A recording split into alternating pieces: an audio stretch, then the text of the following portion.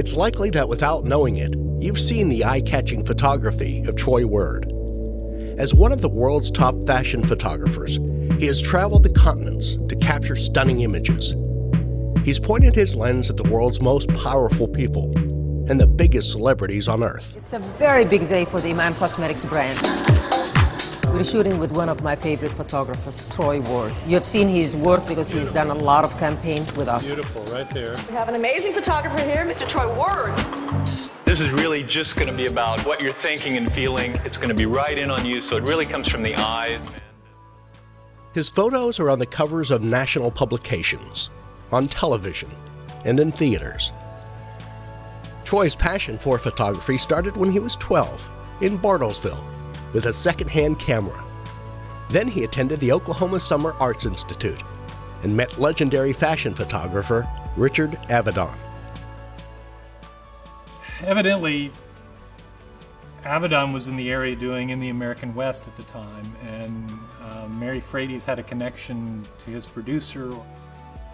I can point to one moment in my life that was probably a pivotal moment, which actually in some ways determined the entire course of the rest of my life. And it happened there, meeting him. His work has taken him to nearly every part of the world. Yet one of his greatest experiences has been returning to Quartz Mountain to teach the talented students at the Oklahoma Summer Arts Institute. For a lot of reasons that you could list, Oklahoma is the last place in the world you would expect this camp to exist. A camp that's completely free, that is open, that really supports young artists. I mean, it doesn't exist in New York.